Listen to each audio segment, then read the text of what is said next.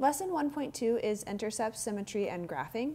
An x-intercept is where the graph intersects the x-axis, or where your y-coordinate is equal to 0. A y-intercept is where the graph crosses the y-axis, or where your x-coordinate is equal to 0. Those pieces of information where your x and y coordinates are equal to 0 is how we're going to find x and y intercepts. So if we have the graph y equals x squared minus 4 and we want to find the x and y intercepts, we're going to set each of the coordinates equal to 0 and find the other coordinate. In order to find my x-intercept, I let my y-coordinate be equal to 0, and then I just solved for x, so I added 4 to both sides and took the square root. Whenever you take a square root, you have to have plus or minus. So x is equal to plus or minus 2, so those are my two x-intercepts. And then for my y-intercept, I let x be 0. 0 squared is just 0, minus 4, so y equals negative 4. So my y-intercept is negative 4, and then I just connected my dots for my graph. Symmetry of a graph is when all points have a reflection or a mirror image of point across a particular line or point.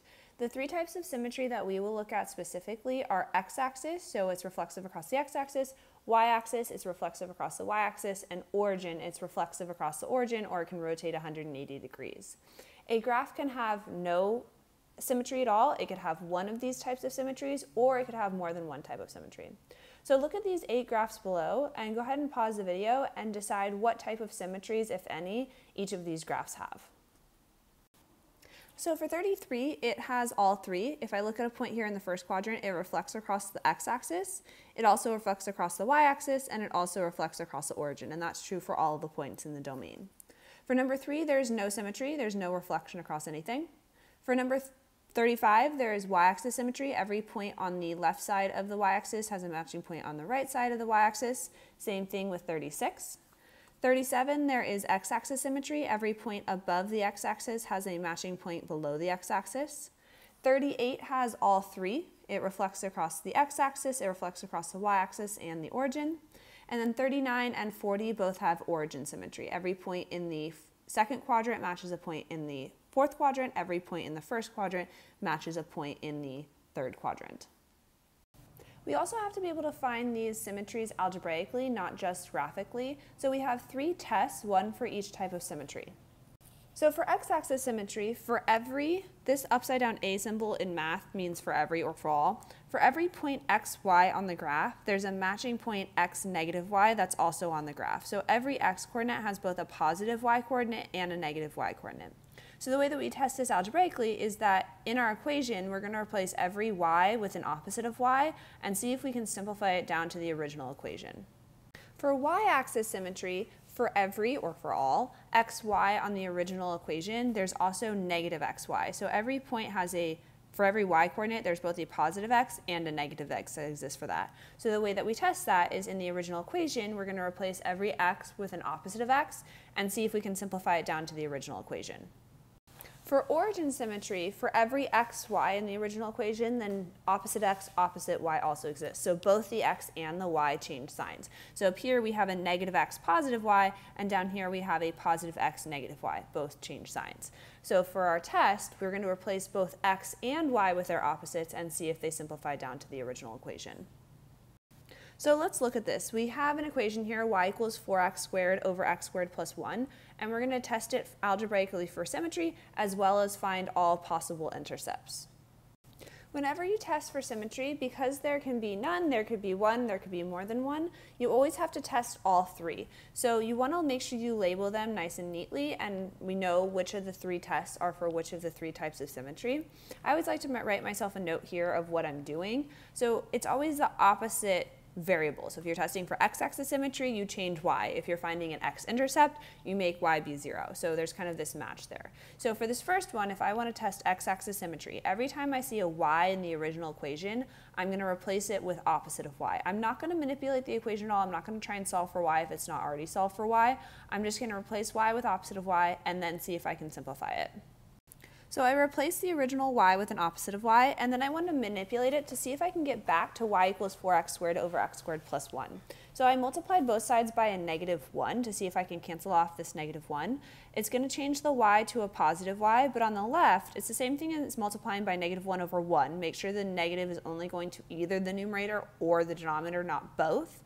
So I get negative 4x squared over x squared plus 1. There's no way I can manipulate this any further so that it goes back to the original equation. So therefore, this does not have x-axis symmetry. So now I'm going to do the same thing for y-axis symmetry. I'm going to replace every x in the original equation with an opposite of x. So on this one, I replaced every x with an opposite of x. Parentheses are your best friend. When you're replacing something in an equation, put parentheses around it. This one, it didn't really matter because there was nothing attached to y, but put parentheses around your negative x. So you get y equals 4 times negative x quantity squared over negative x quantity squared plus 1.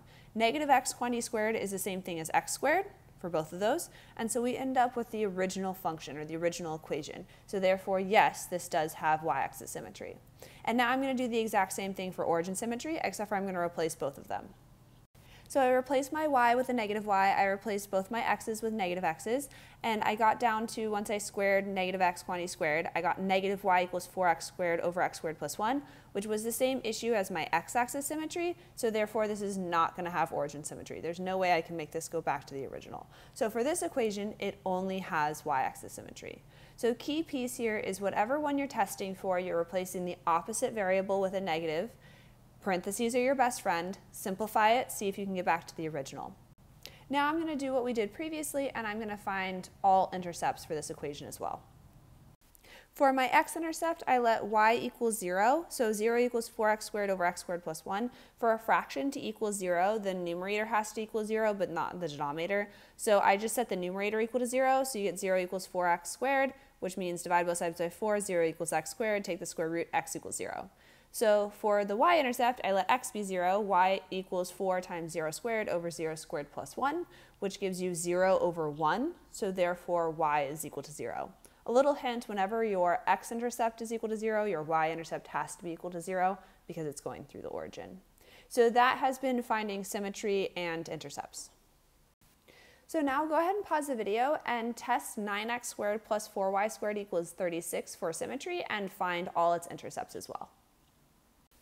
So to test for x-axis symmetry, I let every y be negative y, and so I have 9x squared plus 4 times negative y quantity squared equals 36. Negative y squared is the same thing as y squared, so I end up with the original equation back. So yes, it has x-axis symmetry. For y-axis symmetry, I replaced every x with an opposite of x, so 9 times the quantity negative x quantity squared plus 4y squared equals 36. Negative x quantity squared is just x squared, so it simplified down to the original, so it also has y-axis symmetry. And then origin, I replaced both of them. Just like before, both of them squared end up being the original equation, so therefore it also has origin symmetry. So this one has all three. For my x-intercepts, I let y be 0. 4 times 0 quantity squared is just 0, that goes away. So I get 9x squared equals 36. Divide by 9, x squared equals 4. Take the square root, x equals plus or minus 2. And then for my y-intercepts, I let x be 0. 9 times 0 squared is going to be 0. So I end up with 4y squared equals 36. Divide both sides by 4. Y squared equals 9. Take the square root. Y equals plus or minus 3. So testing for symmetry, let the opposite variable be negative. See if it simplifies down to the original. For origin, you do both. And then for intercepts, you let the opposite variable be equal to 0 and solve.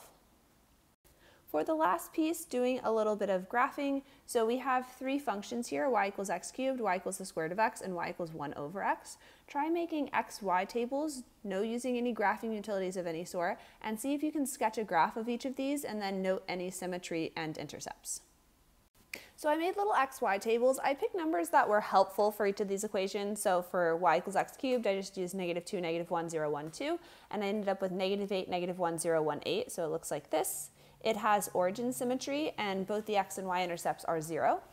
For the square root of x, I picked perfect squares for my x's, 0, 1, 4, 9, so my outputs were nice numbers, 0, 1, 2, 3. So it looks like this. I can't plug any negative numbers in for x because I can't take the square root of a negative number. So there are no symmetry, and the x and y intercepts, again, are 0. For 1 over x, I did -2, -1, 0, 1, 2, and then I also threw in -1/2 and +1/2 to see what was happening with smaller numbers. If I plug in -2, I get -1/2. Same thing with +2, I get +1/2. For -1 and +1, I get -1 and +1. If I plug in -1/2, I end up with 1 over -1/2, which ends up being 2. And then same thing with 1 over 1/2. If I try and plug in 0, I'm dividing by 0, which I can't do, so there is nothing there. I can't do anything. So it looks like this. The bigger numbers that I plug in, the smaller my y's are going to get. The numbers between 1 and 0, the closer to 0 I get, they're going to get really, really big. So there is origin symmetry and there are no intercepts.